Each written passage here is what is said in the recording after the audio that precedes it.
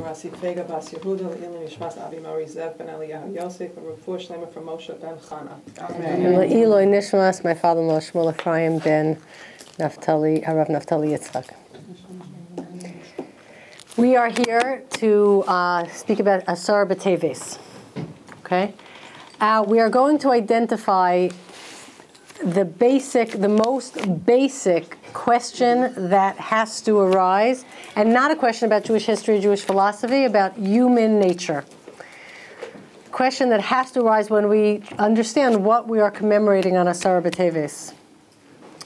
So, guess, how long after the events of Asar B'Tevet, which means when they actually put the siege around the walls of Yerushalayim, how long did it take for them to breach the walls and enter Yerushalayim in order to obviously conquer it and then wreak all the terrible, terrible destruction, pain, and misery that they were able to perpetrate upon us? 2 months and 3 years. 2.5 years, 30 months. So why are we celebrating the day that they put the siege around the walls? What is so significant about that? That's our question. Nothing happened for 30 months. The real disaster was when they broke through. Why do we commemorate this with a fast? In other words, it's a really sad day. And by the way, Asar B'Tevet is so significant that theoretically you would have to fast on Shabbos for it. And it could actually even fall on Fridays, which is very unusual. What's so significant about Asar B'Tevet? And we have to get to a point here, an aspect that we're going to explore about human nature. Something that we are being kind of shown in our faces, and we're recognizing it, and we're facing it as a problem, and that's why we're fasting. And that is that for 30 months they were under threat, but they were not yet under attack on that level, not physically. They weren't in the city yet. In other words, for 30 months, the disaster could have been averted. In other words, there were warning signs, danger was looming, but there were options. There always are options. And what happened? Things progressed in a natural state, and the siege became eventually, a full frontal attack. They broke through and eventually led to the Churban. What we're talking about is this. What in human nature, okay, encourages us, it doesn't just allow us, it pushes us to become complacent even when danger is looming, when there's an urgency, when something needs to be done, and when we need to do it for our own existence, for our own survival. This is either on a national level, community level, even personal level. However, we opt for complacency, tell ourselves stories that it'll be okay and we'll find a better solution. We don't have to take severe action and it will pass. And it's okay if it's just one more day like this. Tomorrow I'll figure out what to do about it. And we allow ourselves to be lulled into complacency, telling ourselves nice reasons why it's okay. What is it in human nature that causes us to have this inertia, this lack of initiative? In Parak 42, among many other places in Yeshayahu, mentions this, speaks of this. Hashem says in the end of 42 regarding the impending doom, the impending Churban, he says to them, look what I did. Vayishpoch alav chema. I poured this wrath upon you, and I made it really clear to you that things were not going well, right? Vayishpoch alav chema apo. He poured, Yeshayahu saying, he made himself seem so angry to you, right? V'ezuz milchama, and the strength of war was all around you. V'tilahateyu misaviv, and he burned fires everywhere around you. He made urgent, dangerous situations. V'lo yada, v'tivar bo, and he caused even more fire to burn. V'lo yasim alev, but you just didn't take it to heart. What is that? We're going to explore inertia, lack of action, lack of motivation, laziness or rationalizations, complacency. We don't have to look that far back in history, back to Europe, where masses of Jews became complacent. They don't go, it's better to say it'll blow over, stay in Europe. The dangers of leaving are even greater than the dangers of staying. Don't go to America, you'll just be destroyed there. Better to stay here. My father-in-law's father, Harav Naftali Yitzchak Wein, was in 1929. He's one of the few, right? These are the unique stories, but these are the people that survived. He was in 1929, he was in Poland between the First and Second World War, and he read the newspaper. He read the newspaper, and he was smart, and he said, this is not gonna last. This whole thing is gonna blow up. Germany will never accept its defeat in the First World War. We need to get out of Europe. And everyone thought he was wrong, and they told him, don't talk like that, and don't disturb the family, and don't drive everyone crazy. He had an uncle in America who was able to send him an affidavit. He got his family out of Poland in 1929. And when he wrote letters back to the remaining family, they were upset at him. Don't disturb us with this stuff. We're not coming to America. You'll see your whole family won't be religious or whatever, right? But that wasn't how the story ended. And he took action when so many people didn't take action. Even in Germany, in 1936, my grandfather was a little fortunate. They harassed the Rabbanim first, earlier on. They went after the rabbis. So he was already being harassed by the Nazis in 34 and in 35. So he knew he had to get out. He went to Israel to find a shtela, to see if he could get hired in a community. He went to South America, to Brazil, then eventually came to America, and he was hired by a community in Baltimore. But as he was leaving in 1936, he was leaving his rabbanus, his position in a town in Germany called Ischenhausen, and a young rabbi who was hoping to get the job that he was vacating, came and asked him to write a letter of recommendation. My grandfather said, don't stay here. Don't be, this is a new opportunity, a new shtela, a new community. He said, you need to leave. No, it won't be, the world won't let it, it'll blow over, all whatever rationalizations that were comfortable to tell ourselves, and obviously he didn't make it. And so the question is, some people take action, and most people don't. And even in other areas of our life, even people that might take action in one area won't necessarily, aren't always going to take action in every area. Look at simple examples, right? Simple examples. I really shouldn't be eating like this. It's really making me sick. I'm getting fatter and fatter, right? I have less and less energy. But we don't stop, right? I really should walk more or exercise more, but tomorrow I will. But today it's raining. But my head hurts. And we put it off or we make excuses. What is it? So we know that it exists. It's a natural phenomenon. It has different names. In Mesilas Yesharim, who has an entire chapter about this, it's called atzlus, laziness. But before we go into the Mesilas Yesharim, in modern language, Freud identified this. Freud identified the two major forces that drive or that drive or don't drive a human being. Anybody know what they are? It's the two forces. The defenses. With the motivational forces, we have the libido, which he sees as a source of all action and motivation. But what we're going to talk about today is what he calls the death wish. Oh. The death wish doesn't mean suicide per se, but that's the ultimate expression of it.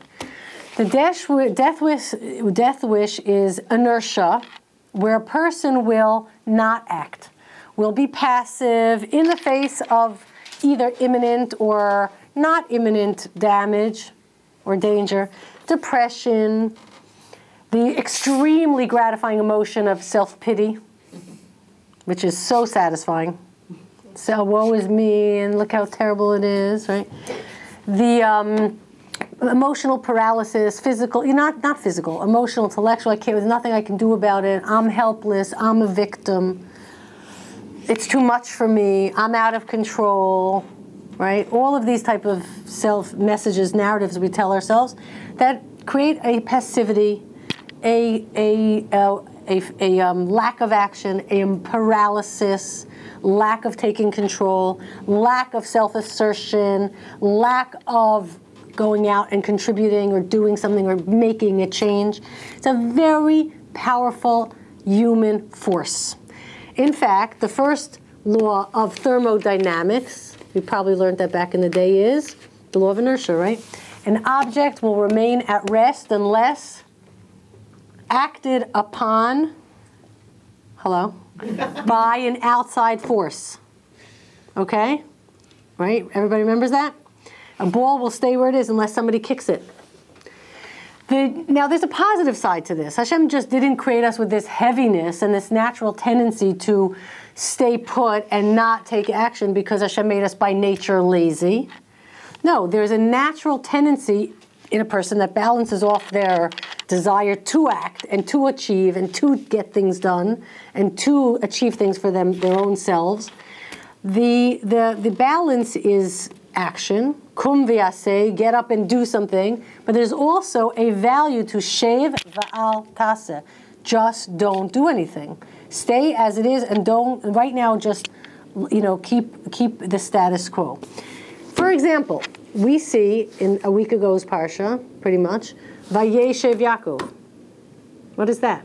Bikesh Yaakov lashevet b'shalva. He wanted just to root himself down in peace, raise his family, and not, again, engage in outside battles with Esav and with Lavan and with Shechem and all these outside forces that he contended with. He just wanted to focus, my grandfather of Schwab says, on raising his family, putting all his energies, consolidating everything into the chinuch of his own family. But the Jewish reality is that's not really always our privilege. Now, Yosef, Paro, Mitzrayim, so much being out there and all kinds of other things. The Jewish people, through our thousands of years of Gullus, have not had the privilege, so to speak, or the opportunity to just root ourselves down and develop any type of real inertia. We're always uprooted and we're always moving. And in Yeshayahu, in Perek 42, which we're not going to talk about today, there find the very, very, just to allude to, just to mention it, the very classic, famous pasuk, which is Hashem chafetz leman tzidko yagdil Torah v'yadir. In the context of Perek 42, Membez, why the Jewish people had to be running and in gullus and in darkness and under persecution and under stress and never have peace, it was to cause Torah to grow and expand. That somehow when we're on the move and everything else around us is not comfortable and we're not allowed to be settled and we can't deteriorate into becoming interested in pleasures and gratification and ease, when we're always on the move, somehow that stimulates our mind and our hearts to find whatever peace of mind or serenity or inertia we can muster, or a sense of rootedness has to come from in ourselves.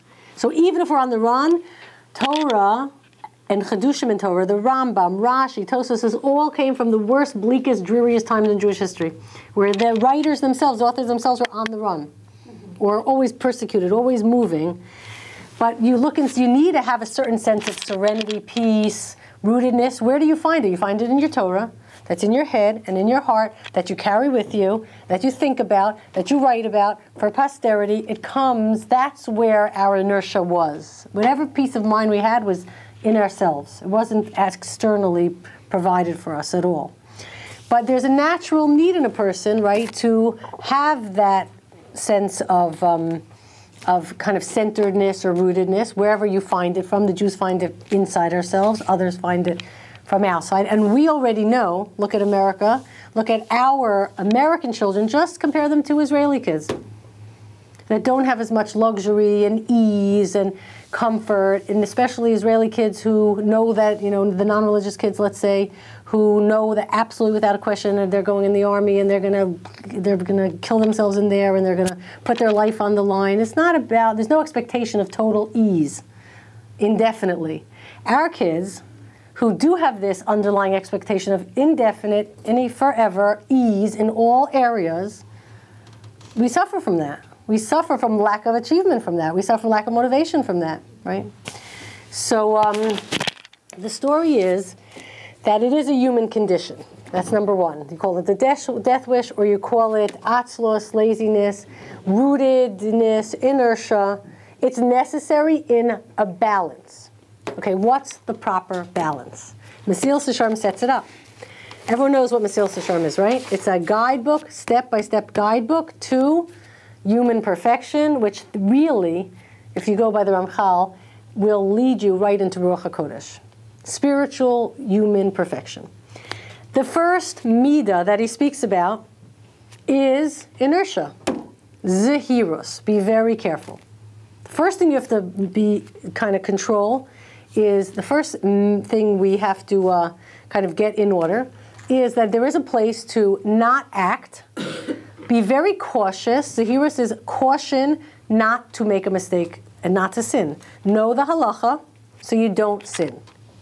Right? So you don't do the wrong thing. Know what not to say, what not to do on Shabbos, what actions you're not allowed to take, what you shouldn't be thinking. Know the parameters so you don't transgress them, you don't cross over the boundaries, and it's really shev valtaseh. Don't act. Be zahir, be cautious. Don't jump into something before you know it's permitted and it's in the right place and the right time. Be cautious. That's the first thing. But the next midah that is imperative is zrizos. And what is zrizos? Zrizos is get up and take action. Be enthusiastic. Muster up huge enthusiasm so you do the mitzvah right away. Now, what is enthusiasm? Enthusiasm is, again, like zehirus. Sometimes there are people that are more prone to caution, and other people more prone to impulsive action generated by energy, enthusiasm.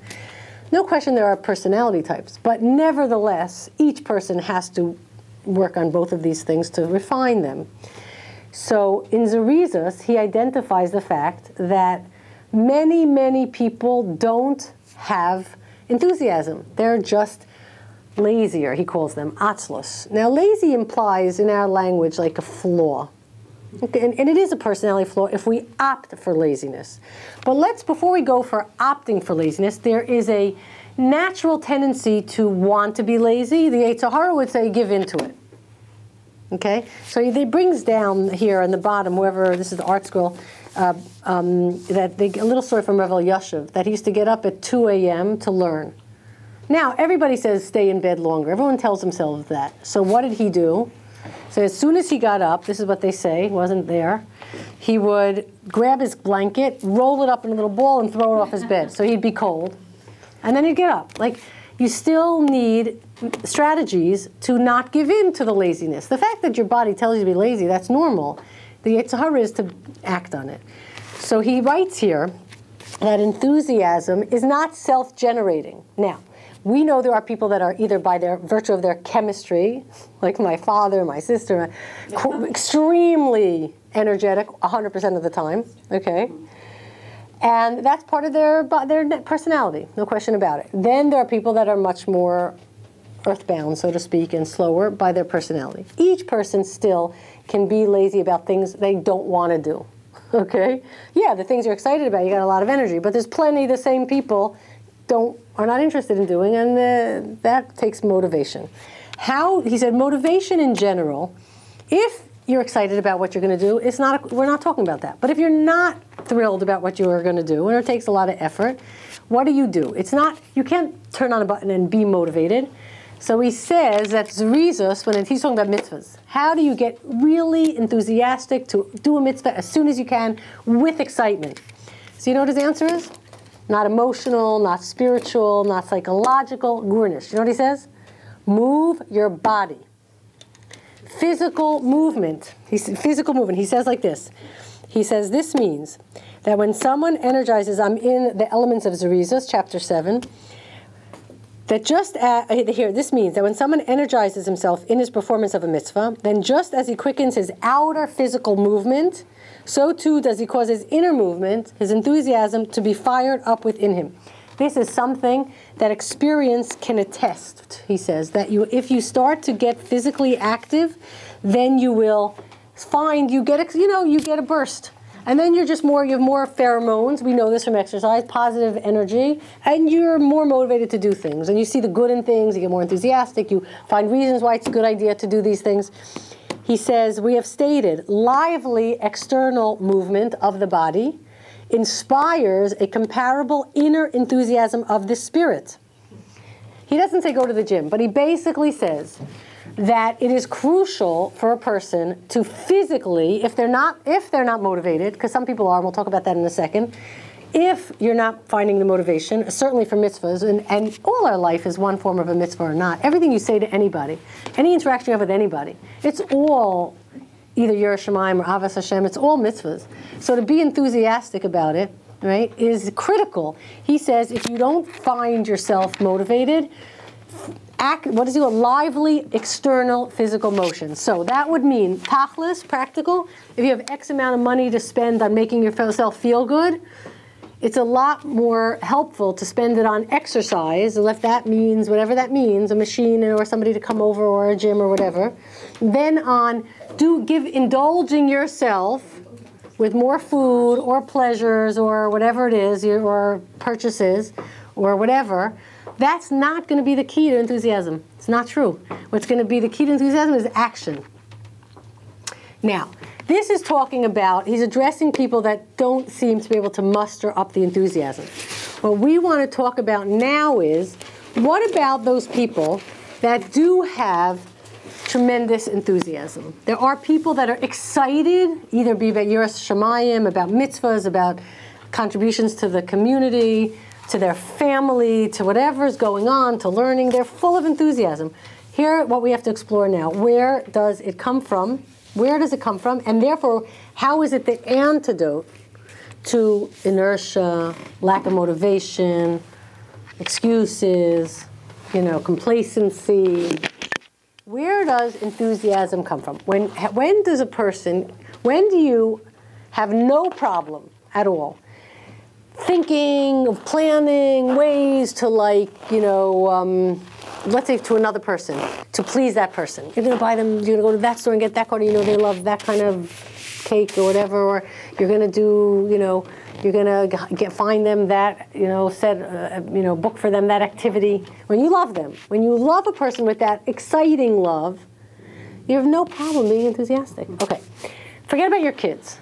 We love our kids because that's self-love, because whether they're creepy or good or bad, we love them. We see the good in them, and we always have optimism. Okay, that's all a lot of self-love. I'm talking about, it's all a good thing, Baruch Hashem, built in. What happens when there's an outside random person that you find yourself crazy about that person? I don't even mean the opposite gender, somebody you are just enthused about, and you want to do something for them, and you love them, and you just can't stop thinking about what you could do for them. What generates that? How does that happen? A random person who you're not related to. It's not by virtue of any, Inspired. You're inspired, or what's the word? Respect. Everyone, respect, admiration. Okay, when you admire someone, give me an example of when you would admire someone so much. It's never in a bubble. It's never because, in theory, they are a very smart person who, who gave great lectures. That's not what motivates a person to go out of their way to please. What is admiration? They make you feel good sometimes. They make you feel good. Because let's say, so you admire a person because they make you feel good because you admire them because they did something that you directly benefited from. And it's so pleasurable to you, the benefit you got, and it means so much to you, and it's so added a dimension to your life that you can't believe the person was so good, was so giving, was so helpful, was so considerate, right, was so selfless, and you benefited, and now you feel this huge gratitude and love, and in that situation, motivation is, you're done, you're fine. You don't need anybody to give you motivation. You're good to go. You have tons of motivation. What generates motivation is the love that comes from Admiration, respect. gratitude, which is admiration. It goes together. Admiration and gratitude. No question about it. The love that comes from gratitude. Real gratitude that I personally benefited. And in me, I feel like I can't reciprocate enough. And when a person feels real gratitude, they will reciprocate generously. They will never be stingy. They'll do it more because giving to that person gives them pleasure. So love, when you want to, so these people that are on fire and they're enthusiastic, either they love what they're doing, and if it's another person, they love the other person so much and they're grateful, okay, to the other person. And it's not obligation, and it's not I'm giving as an investment because maybe one day there'll be a mensch, okay?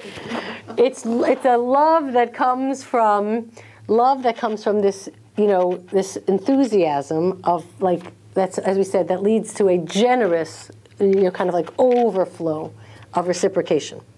So if a person, he's in the Silsa Sharma saying, if a person wants to have that feeling about mitzvahs, so clearly what do? He says you can't turn on a switch. He doesn't say it like that, but he says you can't self-generate enthusiasm. Clearly you have to work on love for Hashem. How do you work on love for Hashem? Clearly you have to work on gratitude. Okay, now that's not so simple. I always felt put off by the following approach to gratitude. And I still do whenever I hear people talking like this. You wake up in the morning and you should have so much, you make brachos because you have to thank Hashem that He made you see, you know, there are blind people and that you're not starving, you have food, you know, there are people in Cambodia who are starving. And I thought like, oh, so I'm thanking God because I'm lucky and that guy got messed up and God, he has nothing to thank God for. But I'm not blind, I got a lucky draw, I won the lottery and they didn't. It's so unjust, and it's such a wrong reason to be thankful because I did better than that guy. It's crazy, and it makes Hashem, it's not a good compliment to Hashem. Thank Him because you're lucky. What kind of thing to say about Hashem and His treatment of all humanity? It's not an approach to Kakar Satov, that's right. I don't believe it at all. That's not why we thank Hashem, because I have eyes, and I'm healthy today, and you're not. I think we thank Hashem because that we come to understand, and that's what we're going to get to next, that life is a gift, irregardless of the circumstances. That's why we thank Hashem. I'm alive. I have X amount of years, this very short life here, whether it be 70, 80, 90, or less, chas v'sholom years. And in this short time, I'm God, like a God right here on this earth. I'm creator. I have so much I can do, okay, in this world to make a difference. I matter. Things will be better or improve because of me. And I can express myself freely. And Hashem wants me to, no matter what the situation is. I've been invested by God to do something on His behalf in my way. And if there's going to be any, we spoke about this a lot, kavod shemaim in this world is going to come from us. If there's going to be any or, it's going to come from the inside. Ner Hashem nishmat adam, it's going to come from me. So I'm partners with Hashem, and I have a big job to do, no matter. And I could even do it in Auschwitz, and people did it. Okay, so there's gratitude. People that are enthusiastic all the time have akaras atov to Hashem for living, period, no matter what the situation is. And it's not dependent on whether the situation gets better or worse. I'll never forget the great, holy Rabbi Yezriel Tauber. He's still alive. He's old now. He was so wealthy. And he was the most enthusiastic teacher and full of joy and positive energy. And then he lost everything, literally everything. And you couldn't see one bit of difference. Nothing changed. Zero. It was like the same thing. It was like, well, he's a Holocaust survivor. Came and went. He didn't really care too much about it. But it wasn't about that at all. And it was because he was happy to be alive, period. So that's people who have enthusiasm, that's for sure where they're operating from. They're happy to be alive. You never saw a person who's depressed who's got a huge amount of energy, okay? That doesn't work like that. Positive people have a ton of energy, okay? So we're talking about there is a problem. We tend towards complacency and inertia and what we call giving into laziness. Why? Because it's easier. It's easy, and we give ourselves reasons why it's okay to be complacent, even when danger is looming, and it's very, very dangerous, but it's a human condition. And we commemorate Asar B'Tevis because that was the sin. 30 months of a siege, and they didn't avert the disaster. What was that? Right? And yet, on the other hand, there's a way to fix that. There's a way to muster enthusiasm. But let's get even deeper. We return to Koheles. The reason we get complacent, and the reason we give in to our laziness, and the reason we allow the inertia to hold us back, and we find excuses why we shouldn't push ourselves, even in urgent situations, is because beneath it all, we know there's a reality that we cannot escape. And that is, look, we're all going to die. Some people died with more accomplishments, and some died with less accomplishments. And even the people that ran their whole lives and did so much, they are laying in the same graveyard next to the same people that didn't do anything. Okay? And in the end, it's all over. And you can't even control. You can't even control what the people who come after you do with your accomplishments. They can squander it. You could leave your kids a big business and they run it into the ground. You can start an organization and it falls apart and breaks up with machlokas because the next people. So we feel a certain depressive attitude of what's the point, right? Eov started with that, by the way. We're talking about that in the Brooklyn shir, but he got past that pretty quickly. His friend said, you're not allowed to talk like that. But he went into a whole phase in the beginning of what's it all worth, and we all end up in the graveyard. But then he moved on to other issues. But we have an entire sefer devoted exactly to this struggle. What sefer is that? Koheles. Koheles is entirely about this question of the futility of action, of accomplishing anything. Because look how the sefer starts. Hevel, Havolim, Amar, Koheles, Akol, Hevel. Which we often translate as pointless, futile, zero. What's the point of anything, right? And we often, if we don't read the sefer carefully, we believe that the whole sefer is like that. But hello, why Shlomo Melech is writing an entire sefer that becomes part of Tanakh that basically says it's pointless, everything comes and goes and nothing lasts. So what's the point? And it's all futile. We have a whole sefer like that. Is that the Jewish attitude? What about Zrizos? What about Simcha? What about being a Tel Melachim? Like a whole sefer saying what's the point? I tried everything comes, everything goes, there's no point to anything, just do your mitzvahs before you die, and, right? First of all, that is how it sounds like Havolim, like Koheles starts. But shortly after, he shifts gears, and you find throughout the rest of the Sefer a whole different tone of voice. For example, I'm already in Perek Ches here, he says, V'shibachti ani et ha-simcha, I praised simcha, joy.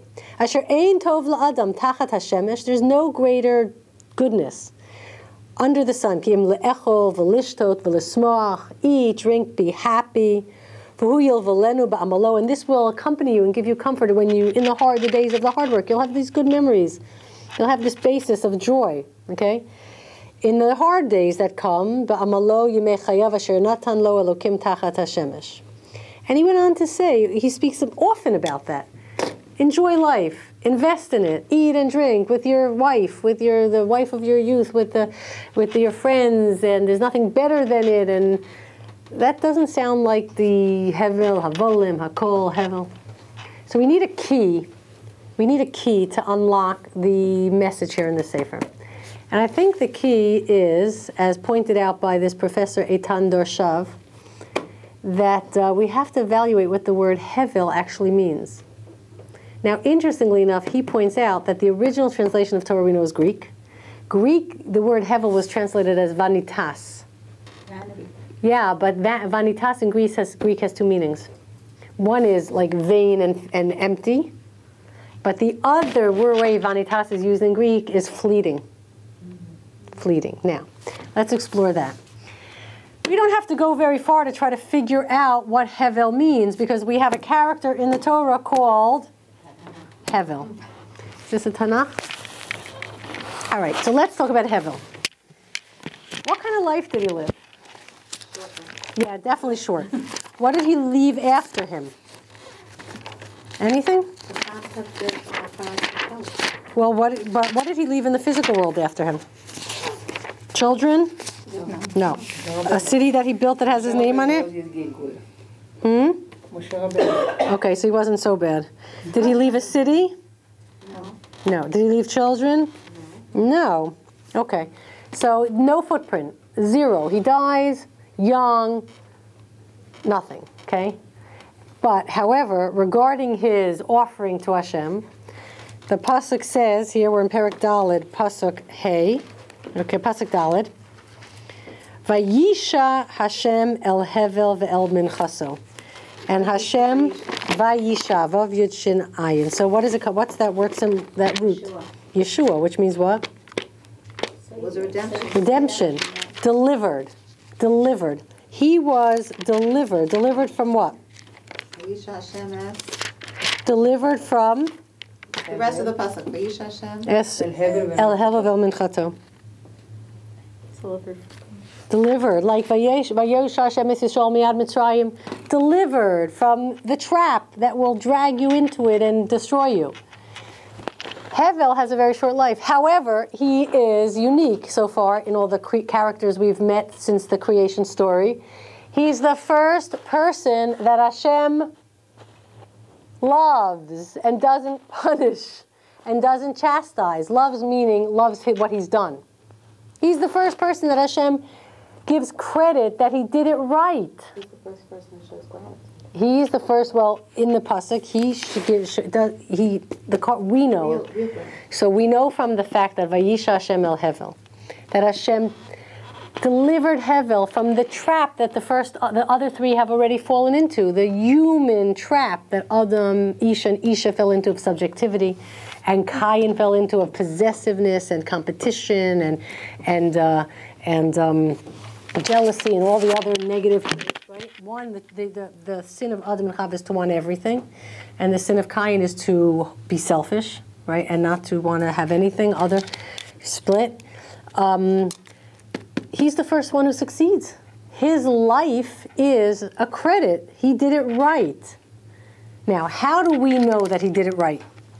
The proof is not just that it says Vayisha Hashem el Hevel v'Menuchasa, which is the first time we see the word Vayisha used, that he delivered him from all the pitfalls.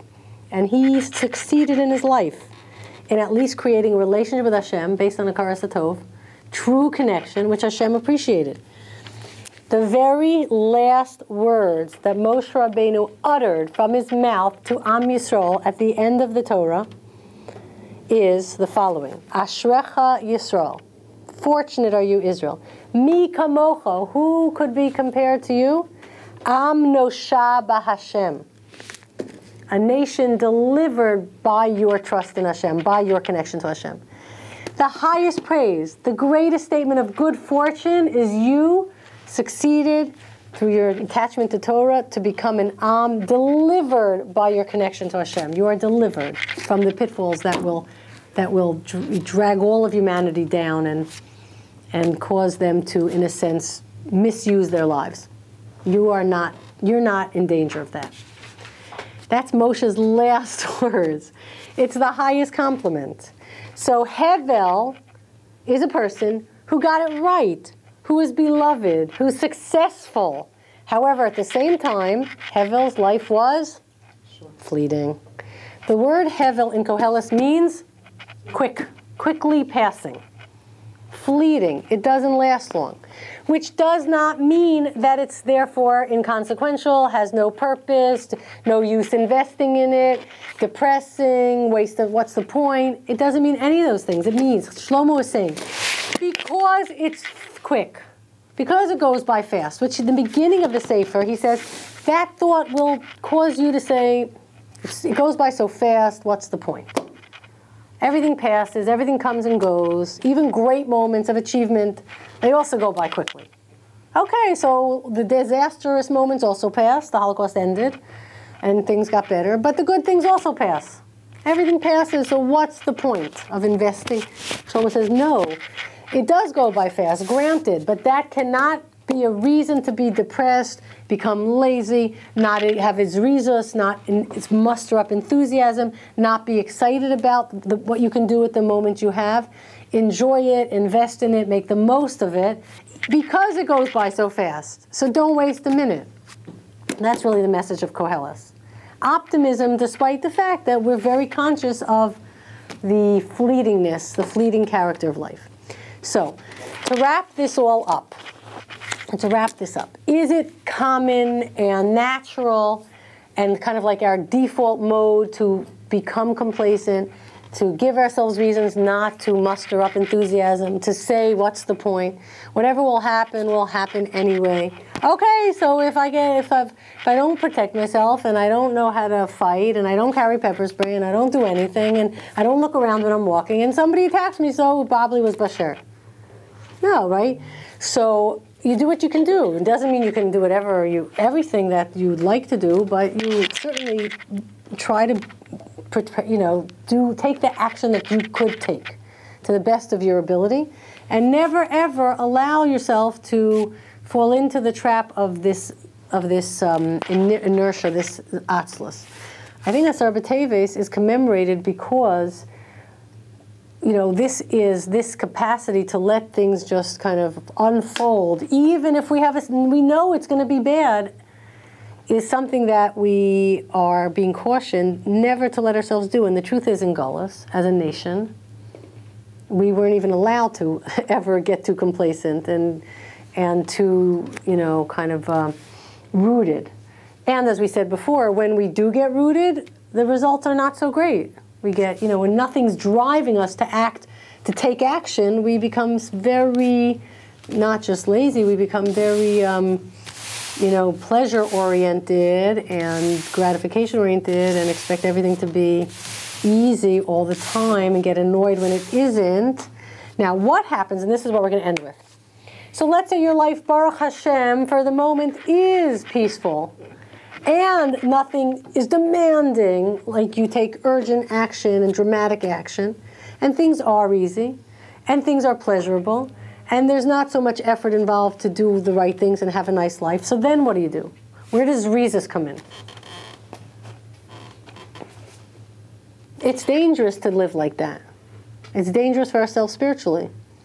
It is a drug. Mesilas Yesharim says, it doesn't happen right away, but slowly, but surely, just the ruin comes on a person, little by little, until you're kaput. It's like a drug that anesthetizes us, slowly but surely. So what do you do for that? Take it to the next level. Try to improve. There's always room to Store it grow. for future. If nothing in your life demands urgent action, so you go out and you look for something to throw yourself into that does demand urgent action. You go find a need that's urgent and that calls for enthusiasm and motivation, and you take a chayas to fill that need.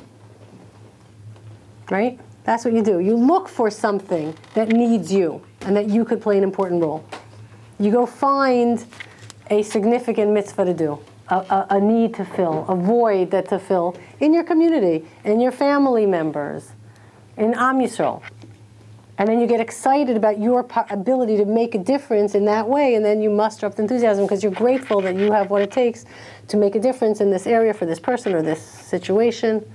You create this Rezus. The main thing is avoid the Yetzer Hara of complacency, like the plague. It will destroy you. It will destroy us. It does destroy us. Look at people. You see people that literally physically destroy themselves by not taking control. And also people that never feel that they have no purpose and don't go out and find a purpose, or it's hard for them to find a purpose. They don't want to live. No. They don't want to live. Right? So, Bezrat Hashem, this is... It's about meaning. It's about meaning. It gives a person meaning when a person has something that cause that needs them. And there's always people in Kind causes. of reminds me of, since last week was Yosef interpreting Paro's dreams, kind of have that concept.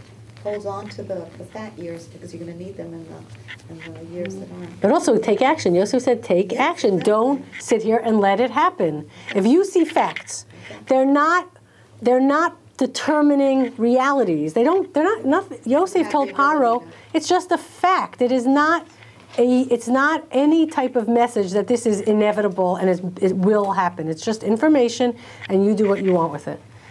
Right? All right, everyone. Have a wonderful week.